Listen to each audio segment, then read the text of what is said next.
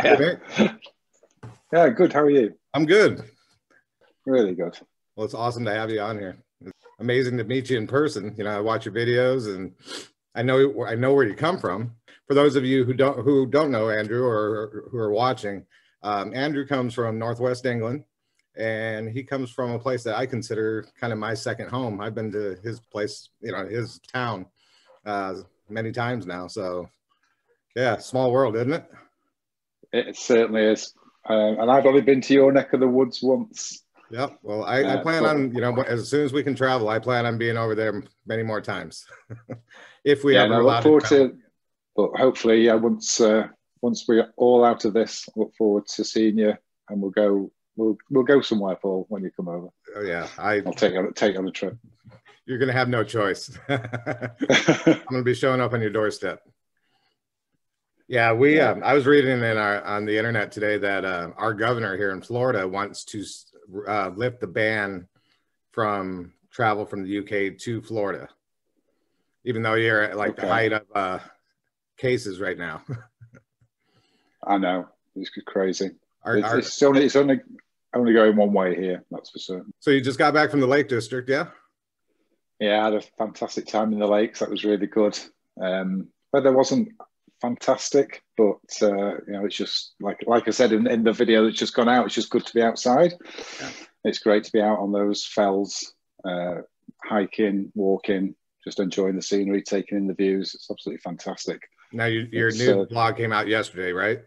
It did, that's right. Yeah, it's beautiful. I mean, the scenery is just stunning.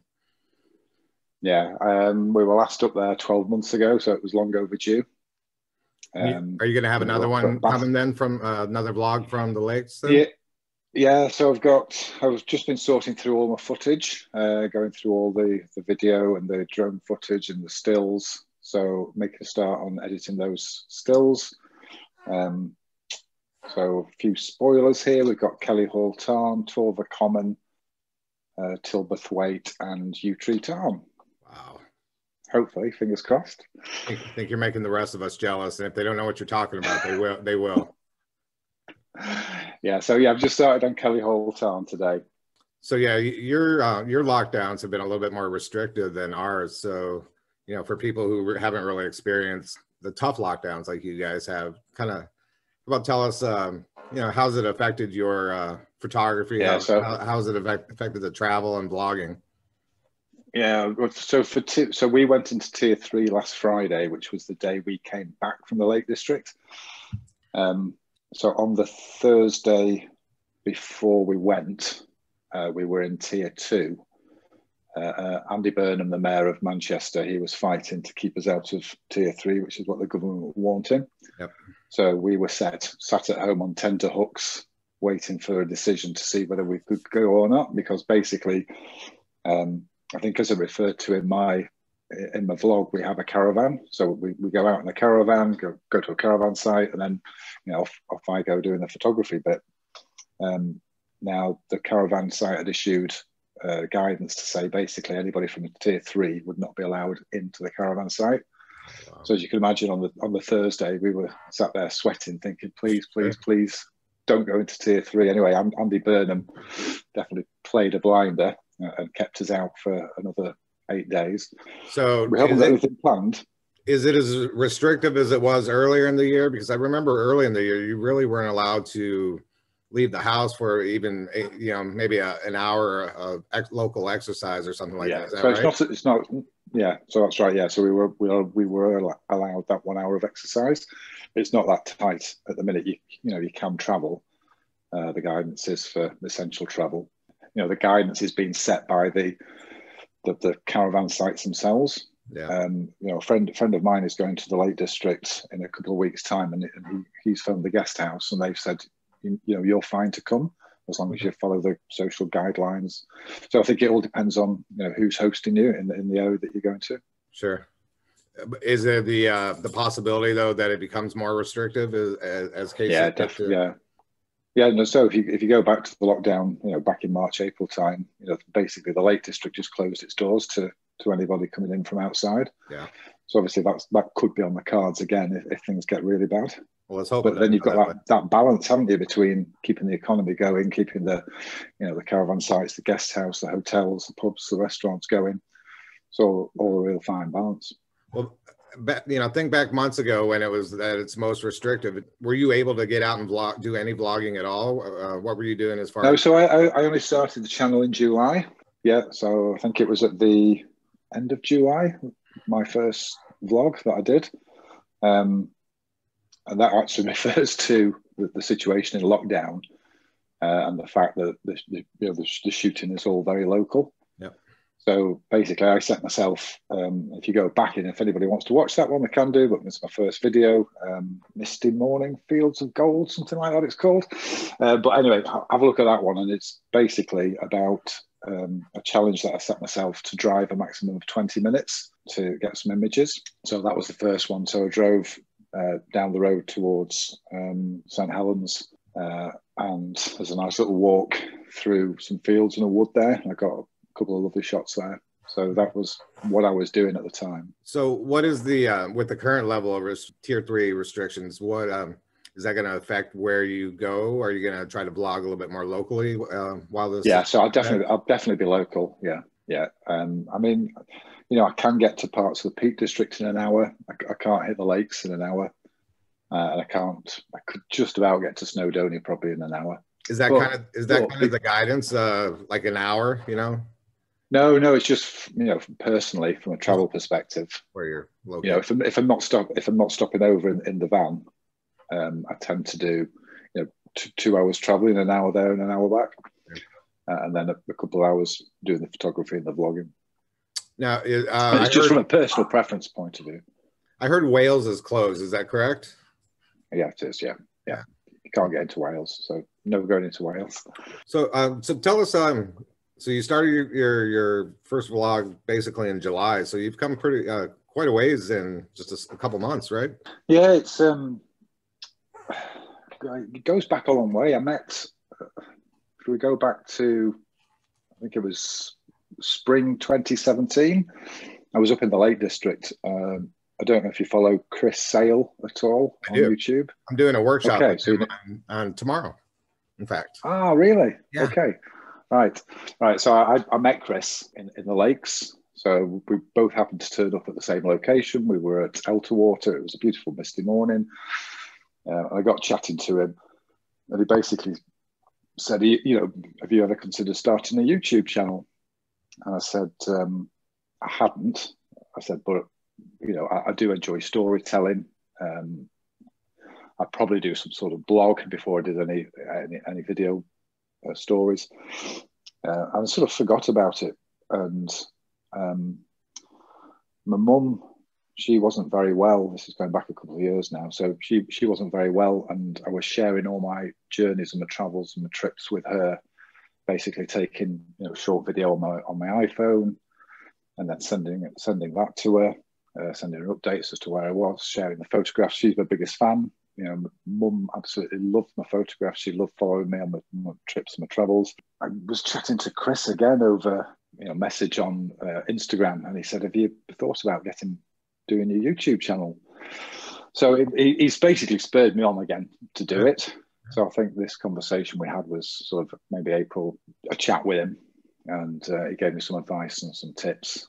And basically, I did some practice runs, and then that July one is the first one I did, and really enjoyed it. Really hard work. I know, you know, a few of your guests have said the same before, but it is really, really hard work. So taking the photographs is hard enough. I think I said this one in my Cheshire vlog at the end, walking back through the woods. It is really difficult, you know, to take the images is hard enough, then to video yourself taking that, also throwing the drone in. We you know, I don't think anybody really thinks anything of it. It's kind of you have to have some time management skills when you're doing it, especially if you're out doing something like sunrise or a sunset, because you have a very limited amount of time. I was doing that vlog you know, where Dave from Let's Click Photography and we did that. Oh, the challenge, yeah, the challenge. I didn't know, you know, do I take the pictures? Do I take the video? You know, just running around like a madman trying to get everything in. And yeah, you I've had a few. have to be aware of the time, especially when you're a race against the sun or, you know, the sunset. So yeah, that one where I had the misty morning, I was heading over to the woodlands, and literally as I was driving along the main road, you know, you could see the orange glows coming up in the sky. I could see the mist across the fields, the trees poking out of the mist. I thought, I've got to get a shot of this.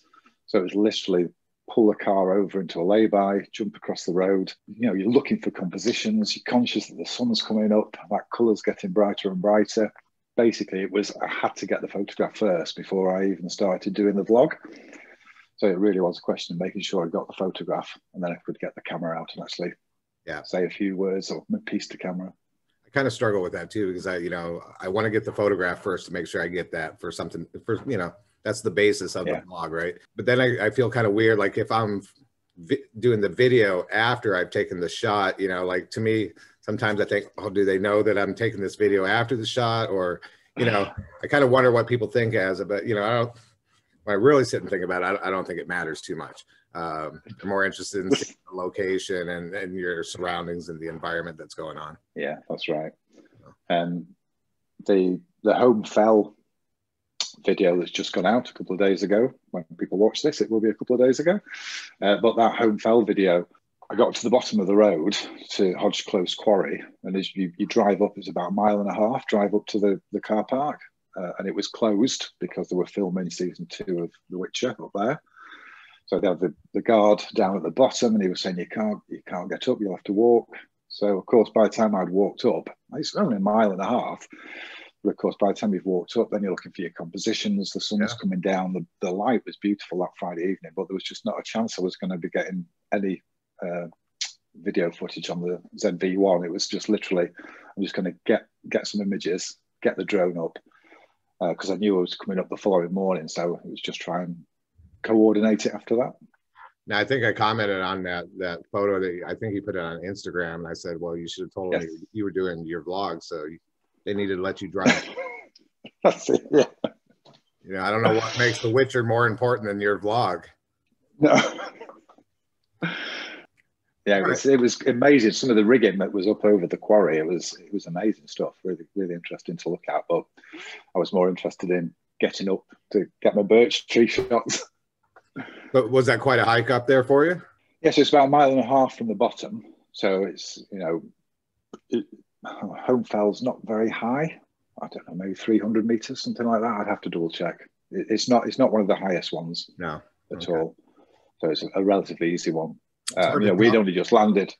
For the viewers though, it's hard to tell how high you're actually up, because it looks like you're quite a ways up there. There's higher hills and higher mountains up there than you were on, but I just didn't know if it was how strenuous of the hike up it is. Sometimes when I watch Chris Sale's video, he's struggling a little bit. Yeah, he does. Yes, and he goes light, doesn't he? So he only takes his. He doesn't even really take his tripod much anymore, does he? No, he doesn't. No, not when he's doing the high ones. Just takes his. Is it Canon that he's got? I can't remember now. He does these free workshops, you know, just kind of like this over Zoom. I'm not sure what he's using actually. I think I've done 3 of them with him now, and then I'm going to attend another one tomorrow afternoon. Here. Yes. Really nice of him to do it. Yeah. Really informative. Really nice of him to do. You know, very well presented. He's very organized. He presents his screen and goes through a slideshow, then talks about his experience on whatever topic he's discussing. So yeah, no, it's really good. He gave me a lot of help in getting ready to start my channel. So big shout out to Chris. Seems like a very, very good guy. Yes, indeed. Yeah.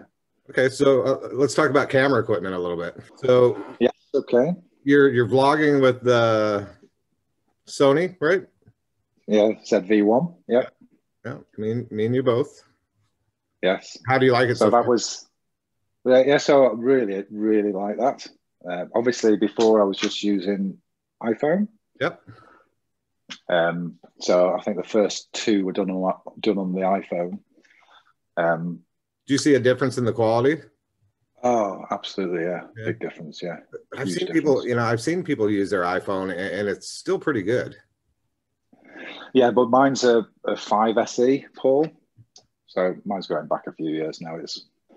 But no, really, just going back a bit, I I did quite a bit of stock photography. Started about 2015. Before I got really into my landscape stuff. What I was doing was stock, and it was only, you know, a little bit. So I've probably only got about 200 images with various agencies. But that's paid for me ZV1. Wow. So that was like, that was awesome. That was, because that was just like, well, I don't, you know, the phone's okay. Could really do with a vlogging camera, but you know, at £700-800 to get one, yep. You know, it's not particularly cheap. But I'd earned, you get paid in dollars. Obviously, it gets converted, but I'd earned over $1,000 on the stock stuff. So that was what paid for the ZV1. And glad I've got that. It was really good. Isn't that nice when you can do stuff? Because I've never done the stock photography too much, but you know, I sell some prints off my website, and I use that money just to reinvest in equipment or travel, and it's really nice to be able to use that discretionary money to fund our passion, right? Yes, absolutely. Yeah. No, I mean, because they just sit on your hard drive. It was absolutely crackers. I was looking at some of these images. I can't remember what started me, you know, looking at stock, but I thought, you know, some of these images are ideal for stock. So I started off with Shutterstock. You get your first 10 accepted, and then, you know, away you go. And you soon get used to what sort of images they like and what sort of quality they're after. As I say, I've probably got about 200 up there. So otherwise, they'd just be sat on my hard drive. Sure, yeah. Whereas at the moment, they're up there. I think they're with about 5 or 6 agencies. And I periodically go on and edit a load of stuff and put it up. Now, were these just landscape shots? Because I've seen other people who kind of go around and they take pictures of like, I don't know, like street signs or stoplights, and they put them up there for people that want to buy those and use them in adverts. So were you doing landscape type stuff? No, good. Well, I was. So one of my best-selling shots, I think I've sold it over 200 times, is an aerial view of a housing estate. So I'd climbed this local hill, and it looks down over a housing estate. And I took this aerial shot. So that goes, you know, estate agents buy it. They appear on, you know, estate agency websites and stuff like that. Any commentary or market economic press commentary about, you know, the housing market, it tends to get used for that. Wow, that's really interesting. Do you ever see your photos out there, like when you're looking through stuff, looking through the? I've never actually seen one just happened across it, but I do the Google reverse image search to see where they are. That's a good idea. So every now and again I do that. I've got a Roman temple in, we went to Nîmes in France. I've taken some pictures of the temple, and I've taken them from some, you know, unusual angles, getting different vantage on them. And I've sold, again, probably a couple of hundred of that. Wow. You know, keywording is important as well. So I put words like legal, justice, and they appear in a lot of the legal blogs and magazines and copy like that. So yeah, washing hands, picture of my wife's washing her hands. That's selling like mad now. Now, did you actually do some research into the keywording thing? Because I know that's yes, I do. Do a lot of just research into that. You know, what words you use. Yes, so I do. I look at my image, and then I find similar images, and I find, obviously, you look for the most popular similar image, and then you look at their keywords. So that's how I work that one, and then make sure you get, you know, consistent keywording across. Now, are you still doing the stock photography? Do you still upload, you know, to these sites? Yeah, so I do. Yeah, so you know, I tend to focus, especially with doing the vlogging now. Time is really precious, because obviously it takes 10 times as longer when you're doing the editing of the video and the drone stuff. I'm learning Premiere Pro at the moment as well. So again, that's taking a bit of time. I was using iMovie before. But yeah, I'll periodically get a whole batch of stuff and then, you know, upload a batch of maybe 10, 15, 20 images. For those who don't know, what's your main camera? What's your main still image camera that you use? Yeah, so I've got a Nikon D5300. So that's a crop sensor body. I've got my holy trinity of lenses. I've got a 1024, 2470 and a 7200. So I take those with me all the time, and they're awesome. Really, really good. Which one do you prefer? 2470 is the one I use the most. That's what I was going to ask you. Which one do you use the most? Yeah, the 2470 I use the most. The 7200 was brilliant in the lakes. So, you know, just got back.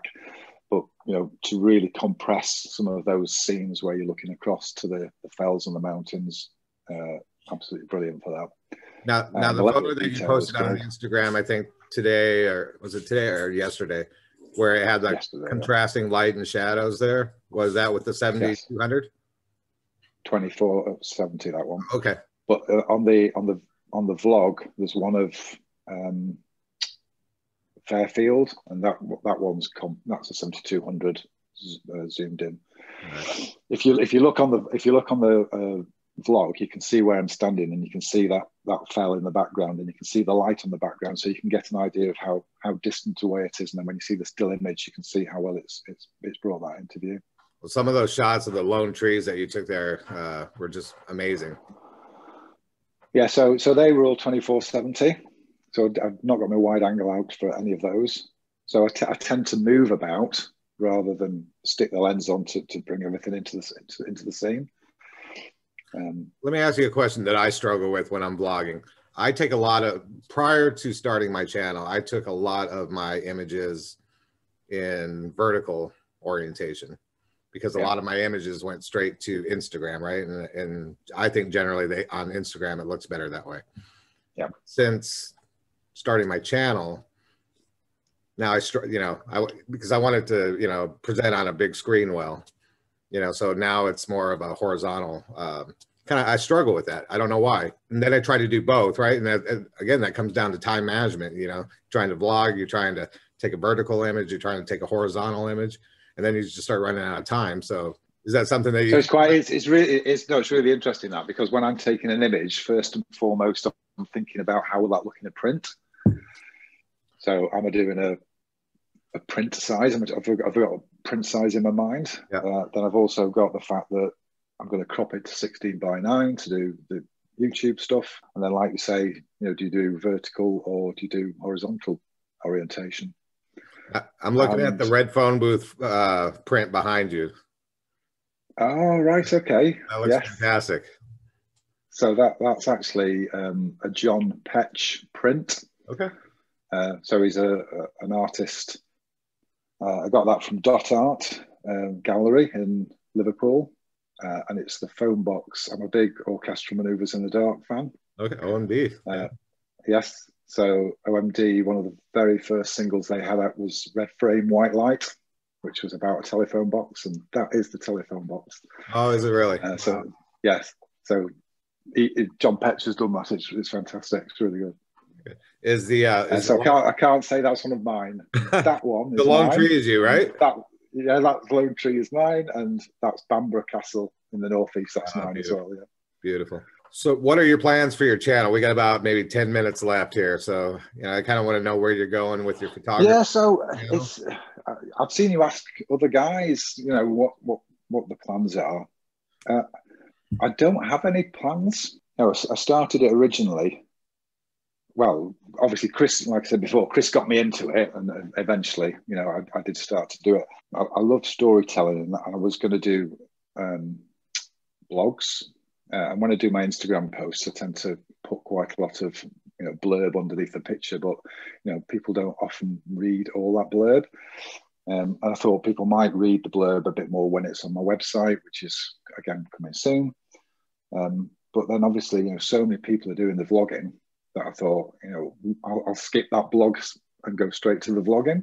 I think my aim for it is to keep doing it. So I think the hardest part is actually getting out, finding new locations and new images. Sure. You're not going to see 5 tips on woodland photography from me. I'm very much an amateur photographer.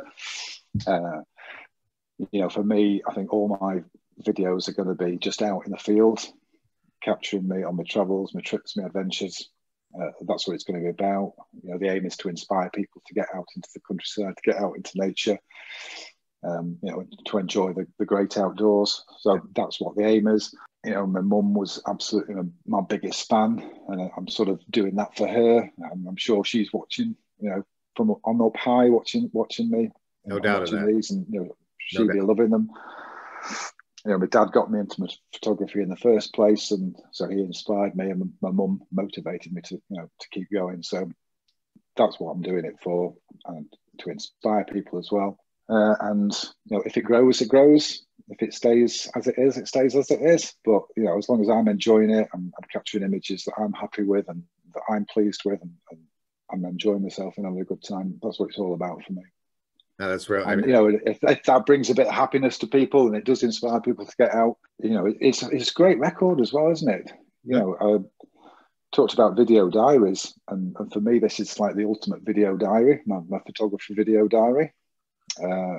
I think about that sometimes too. You know, someday when I'm not around, hopefully there's a record of what I did for my, you know, yes, even just for my kids to go back and look at. You know, hopefully they'll want to see what their dad was doing, you know, someday. And you know, hopefully that, you know, these are preserved somewhere over the next, you know, 30, 40 years or so.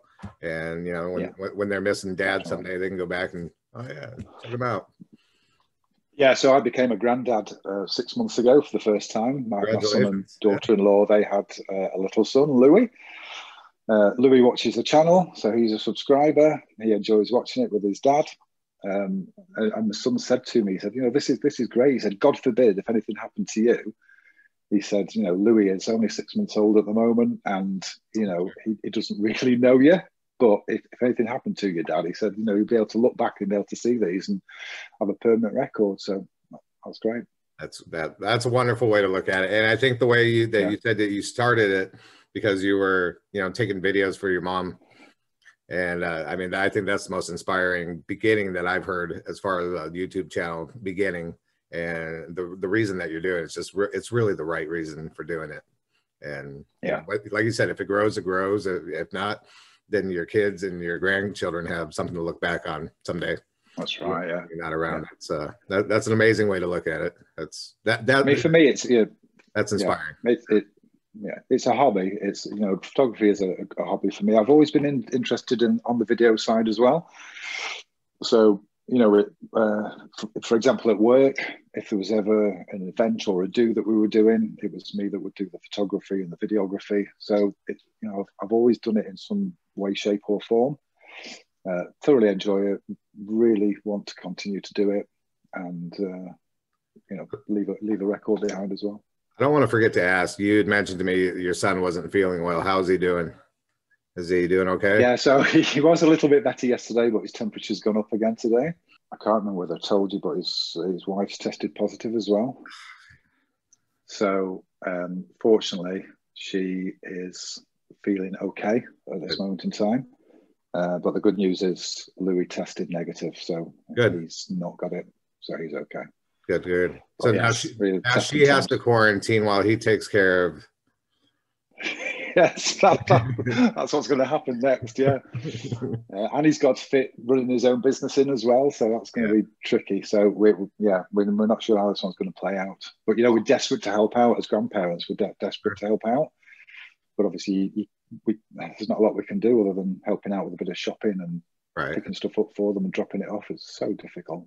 We had our first run-in with the virus here in our house this week. My son, the one that moved out a few months back, he came over for a visit on Thursday evening. And then he called me later that night when he got home and said he thought his new roommate had contracted it. And the roommate went to get tested Friday morning. They called us on Sunday saying he came back positive. And then since then, both my wife's and I have not been feeling well. Nothing more than like flu-like symptoms, no fever, none of the other symptoms, just kind of generally run down. So my wife after work today, here in probably about a half an hour, is gonna stop by one of the testing centers and get tested. So I don't know if this is the way of the world and everybody's gonna eventually get it, or you know, at one time. Yeah, I think so. It's frustrating. We've been as diligent as anybody that I know as far as staying safe, and then something as small as a family member coming over could possibly introduce it into your family. Yeah, so again, you know, my son James, he's been ultra careful. You know, obviously they've got a newborn in the house. They've been super careful. They do groceries delivered to the home. Don't go out to the supermarket. He thinks he picked it up in IKEA when he went to pick up a high chair for Louis. But like you just said, and you know, I'm sure there's lots of people out there exactly the same, being super careful. But it's just everywhere, isn't it? And I think there is that inevitability that people are going to get it. Yeah, it's invisible. You don't know. I mean, you can do everything you can possibly do to not get it, but there are times that you have to go out of the house. You know, yeah. We have our groceries delivered now, and you know, we go out only when necessary, and you know, you just never know what you touch, and you don't know. It's unfortunate that we're all going through this, and I know we all say it, but I can't wait till this is over and we get back to normal. It has to be a ways away, unfortunately. I think so. There's that degree of inevitability. We dropped some food off for my son and daughter-in-law this afternoon, and on the way back, you know, we were chatting and said, I'm sure we're going to get it at some point. Yeah. You know, it doesn't matter how careful you are. Like you say, you just need to touch something and then touch your face, or yep. Yeah. I don't know. Well, we're hoping for the best for your whole family, and sorry they're going through this. Hopefully the baby doesn't get it. You know, that's I think touch wood. He's fine so far. Yeah. Right? You know, as long as the baby doesn't. Yeah. He's doing good. All right, Andrew. I think we're about ready to get cut off here by Zoom, unfortunately. So okay. You know, I think I could have gone on for another hour. But you know, for those who don't follow Andrew out there, go check out his YouTube channel. He's got a fairly big following on Instagram, and I think it's under History of Modern. Is that correct? Yeah. OMD album, Paul. Okay. Yeah, go follow him on both. That came from. You know, it's wonderful to meet you and see you and talk to you in person. I guess this is the way we meet people right now. Yeah, it's awesome. Yeah, and I can't wait for you to come over to the UK once all this is over. I look forward to meeting you and taking you out for some photography. Believe me, I check the travel guidelines all the time, and as soon as that, you know, they give the green light, I'm gone. Yeah. Yeah. Right. Brilliant. Thank you. Well, thanks for joining us, Andrew. I'm gonna try to get this up on Friday night, and yeah, this has been wonderful. So pleasure to meet you. Awesome. Yeah, you too. Thanks very much. You take care. See you, Paul. All right. Cheers. Bye. All right, bud. Bye. Bye.